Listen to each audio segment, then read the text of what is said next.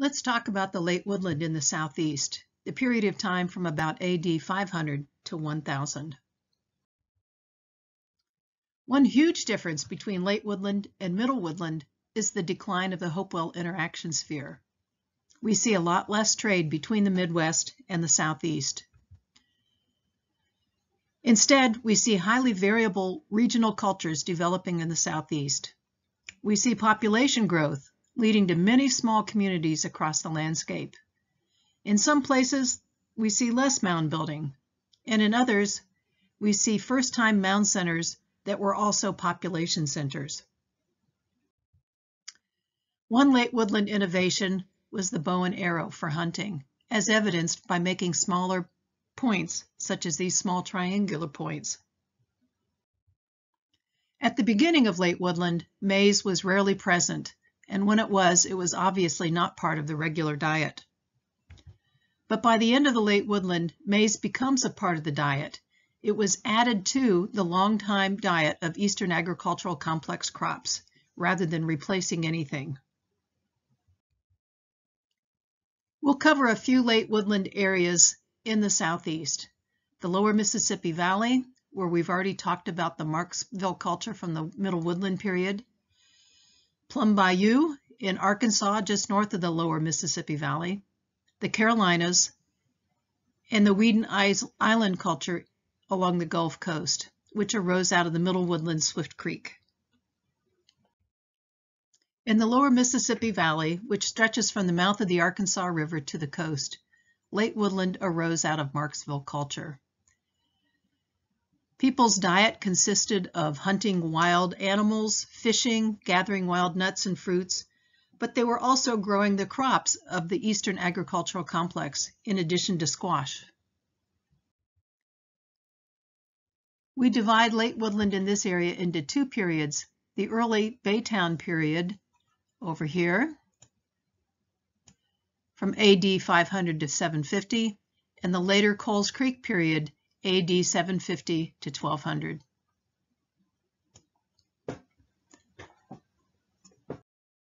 Late woodland in the lower Mississippi Valley is marked by new ceramic practices. For one, we see many more different vessel forms used, including bowls, as you see on the left, jars, as you see on the right, effigy vessels, and beakers. The paste is harder than earlier. In other words, the pottery is better made. We see a number of different surface treatments, but one of the most distinguishing characteristics is the rectilinear incising and all-over body decoration. I couldn't resist showing you this picture. For a long time, one of my favorite pottery names has been Lulu Linear Punctated, and here is what it looked like. That name just tickles my fancy. Artifacts are made mostly from local materials, and exotic artifacts, that is, non-local artifacts or materials, are rare. But we do find evidence for trade within the local region. People were building vacant ceremonial mound centers, and villages were located a mile or more away from these mound centers. Some bodies were buried in mounds. These had no grave goods, no materials placed in the grave with them, but others were buried in the villages. At some sites, we find 3 to 9 mounds around a central plaza. We also find platform mounds with structures on top. Through time, mounds grew larger, usually in length and width, and not necessarily in height. So during Coles Creek, the egalitarian society transformed into a complex stratified society with a small number of elites. We also see a shift toward the end toward more reliance on maize. This period began with unranked egalitarian lineages, and by AD 1000, we see a centralization of power to a small elite group, ranked lineages, and ranking of communities. Changes in mound center organization and use indicate that the power moved from kin groups to a small number of people. Huge social changes going on during this time period. And our evidence is not in how people were treated in death. Oftentimes, archaeologists look to graves, grave location, grave goods to talk about social organization, but we don't see differential mortuary treatment, and we don't see status goods buried with people. Instead, our evidence comes from the ranking of communities. We begin to see a hierarchy of communities, some settlements with no mounds, settlements with 1 to 2 mounds, development of civic ceremonial centers with central plazas, and mound locations, often aligning with the sun solstice, and the construction of multi-stage platform mounds that supported residences of the elite. Perhaps the most famous site was Troyville in northeastern Louisiana at the confluence of the Tensas, Wichita, and Little Rivers. 400 acres were enclosed by an embankment, and there were at least 13 mounds, one of which was quite tall. Most of the site was destroyed historically. Let's turn now to the Plum Bayou culture, AD 600 to 1000, coeval with Coles Creek and located just to the north. The largest mound center, Toltec, is in central Arkansas. People hunted, eating things like deer, turkey, turtle. They fished, they gathered wild nuts, wild fruits, and they also farmed. They grew the Eastern Agricultural Complex, as well as squash, gourd, and maybe a little bit of maize. The pottery was grog-tempered. That is, they broke up older pots, ground them up, and put those pieces into their paste to help form their pottery. And toward the end, a little bit of tempering with shell. The shapes included deep jars, short flaring rims on those jars, bowls of various shapes and sizes. And decorations were rare, but when they were present, they were often incised, punctated, or red painted. At the Toltec site, we find at least 18 mounds surrounded by a 10-foot-high, mile-long embankment and ditch coming off of an old channel of the Arkansas River. Many of these mounds were platform mounds with structures on top, and they were arranged around 2 rectangular plazas. Here's one plaza, highlighted in a lighter color, and here's another plaza over here. Mound C was the only burial mound. Within this, we find several alignments to solstice and equinox sunrise sunset, and it appears they were using a standardized unit of measure, 155.8 feet. The highest mound was 49 feet high. Another was 39 feet high, but most of the mounds were under 4 feet in height, and not all of them were in use at the same time. Only religious people stayed at Toltec. People lived in villages and they came here to participate in rituals. So, small villages were located both in the floodplains and the uplands. A few of these villages had single mounds. People also lived in single household farmsteads adjacent to water. So, a variety of places where you might live. Let's turn now to the Carolinas, from AD 500 to 1000. Here, the late woodland tradition arose out of the middle woodland Deptford. People continued to build sand burial mounds as they had before. Really, we don't know much about late woodland in South Carolina. It's kind of a black hole in archaeology, the late woodland period. In North Carolina, late woodland along the coast dates all the way up to 1600. In other words, no Mississippian developed here, although Mississippian did develop in the Appalachian Summit and the lower Piedmont of North Carolina. So in North Carolina, the late woodland folk remained egalitarian all the way up to European contact. Settlements started as small dispersed households along the water, but through time we see a trend to compact, palisaded villages, especially after AD 800. The diet became an equal mix between the cultivation of Eastern Agricultural Complex as well as hunting, fishing, and gathering of wild nuts and fruits. We find maize after AD 100, but it doesn't really rise in importance until after AD 1000. And beans are also found at the end of that period. Along with the rise in maize, we find large underground storage pits and these large conical and conoidal storage vessels. Here, the Wall site, the Hillsborough Phase, Late Woodland, North Carolina site, illustrates the complexity of these villages.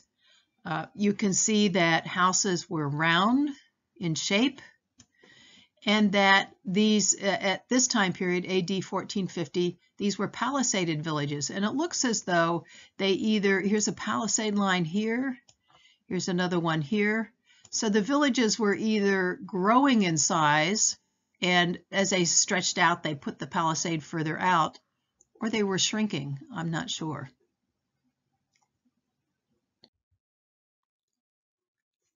Let's turn to the Weeden Island culture along the Gulf coastal plain of Florida, Georgia, and Alabama. And it began somewhere between AD 300 and 600 and lasted up until AD 1000. Here we find sand burial mounds, either next to the village or not. And these sand burial mounds were used continuously, getting bigger through time. So villages either had a mound or they were near a mound. But people also visited special purpose sites, such as for hunting or quarrying rock or digging up clay. The villages were located in the mesic forest, near water, near a variety of habitats, and usually within 3 to 5 kilometers or easy walking distance of a burial mound. Diet: they continued to hunt, fish, gather wild nuts and fruits, but they also grew the crops of gourd, sunflower, and sumpweed, and by the end, they also grew maize for food. One of the problems we face in talking about diet is that in northern Florida, where many of these sites occur, the sandy dirt does not preserve animal bone or plant remains very well. This culture is unusual because they continued the tradition of placing elaborate grave goods in the burial mounds. Here we see the first use of Gulf tradition pottery, which initially occurred with the Swift Creek stamped pottery and then overtook it. Among the Weeden Island peoples, we find two kinds of wares. At villages, we find utilitarian ware, which was either plain or complicated stamped, check stamped, or simple stamped on the surface. But then we also find ceremonial pottery at the mounds. These could be decorated with incised lines, such as you see here, or red painting, and these were placed in the burial mounds. So the Weeden Island special mortuary pottery is very well made. It could be zoned and incised, as you see on the left. It was often ritually killed, as you see on the right. So this hole in the bottom of the vessel indicates to an archaeologist that the pot was killed. This is a common phenomenon in cultures around the world that when you put a pot in with in a mortuary complex, you wouldn't put a living pot in, you would kill it by breaking out the bottom first. We find distinctive mortuary pot shapes, including cutout animals, double and triple bowls, animal and human effigy bowls, and animal and human rim effigies. The social system appears to have been a big man society, or like a tribe. So, through control of resources, one lineage becomes dominant in a community for a time, but then another village or lineage rises to power. Thus, like in egalitarian societies, leadership was achieved and still not inherited. We see variation in the social structure by region, but we see an elaborate set of religious beliefs involving mound raising, ceremony, and ritual. One of the largest Weeden Island civic ceremonial centers was Kolomoki in southwest Georgia. Here, a horseshoe-shaped village enclosed 4 mounds, and 4 more mounds were found outside the village. It's thought that there was anywhere from 500 to 2,000 residents. Mound A is a platform mound, quite large, 200 by 325 feet and 56 feet high. It was topped with a red clay cap over a white clay layer. To the south and north of Mound A were 2 small domed mounds, and across the plaza to the west were dome-shaped burial mounds, and 3 other additional small platform mounds. The mounds appear to have had astronomical alignments. So mounds A, D, and E formed a line that marked the spring equinox, and mounds F and D lined up with the summer solstice. Mound D had 4 log and stone slab-lined burial tombs underneath the mortuary structure. This tomb was covered with 4 layers of colored clay. A high-status individual was buried along with other people. And in the mound fill itself, a large cache of effigy, animal, and human pots were deposited on the east side of the mound during a mortuary ritual. Mounds D and E contained a total of 86 primary burials, along with 42 secondary burials, such as single skulls or cremations or bundle burials. In a bundle burial, after the body had rotted, you would gather up the bones and then bundle them together. Both had large caches of elaborate mortuary vessels, placed again on the eastern side of the mound. Several people are believed to have been sacrificed. So all of these vessels are not with individuals, but on the side of the mound. The only grave goods were personal ornaments, such as shell beads and copper ear spools.